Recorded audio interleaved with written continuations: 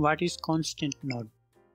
Constant node can give us three different types of output: height, color, and a noise. So with our height, we can choose any percentage and it will give us a constant flat surface at that certain height. And if we can simply type here, let's say 250 meter, and it will adjust the percentage depending on this height right here, which is 2600 meters by default. And for our color, we can choose any color from this palette right here. And then the third output, noise, will give us a noisy output, something like this. First we can choose the type of noise.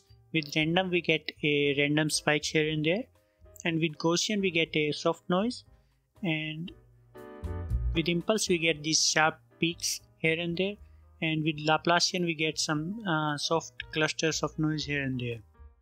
The iteration defines how many iterations of noise we are using. So for iteration 1 we are getting this noise 1 time, and after 7 the noise will be multiplied 7 times, and this is our random seed for our noise. So now let's see some of the common techniques of constant node. So we will reset it first. So with our height, let's say we have a mountain like so, and if we use this constant as a max mode for the combine, we can create a flat surface at any height that we choose. So let's say we want a flat surface at 500 meter. So this will make a constant flat surface at that height. Another technique is if you want to remove some of say everything below 500 meters, so then you will use a subtract with 100%. So everything below that height will be deleted. Another one, with our constant color we can put a tint to our textures.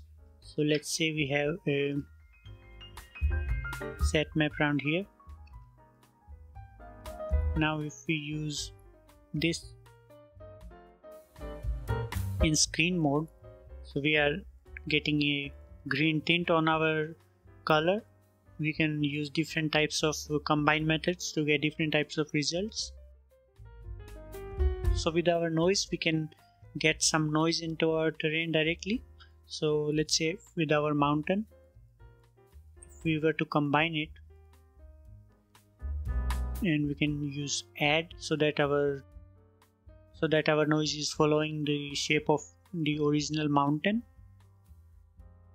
It is better to use the noise node for that, but for simple noise that we want on a flat surface we can use this node.